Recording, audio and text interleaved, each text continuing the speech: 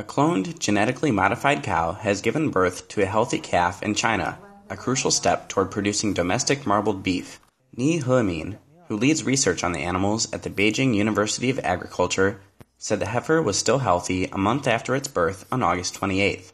The calf's mother, Niu Niu, is one of 2 clones born in 2012 that had a gene inserted to increase fat levels in their muscles. Niu Niu and her twin sister Meng Meng look just like normal cows in every way. They are currently living in a barn with ordinary cows, and they eat the same food.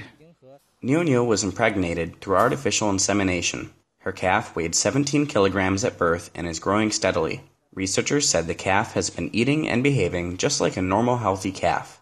A good amount of muscle fat is one of the most important features of high-quality beef. China lacks breeds that produce marbled meat with fat and muscle intertwined, so domestic consumers have to rely on expensive imports from countries like Australia.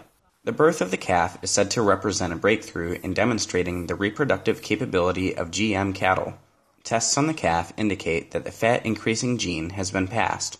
The new breed has no greater negative impact on the environment than conventionally bred cattle.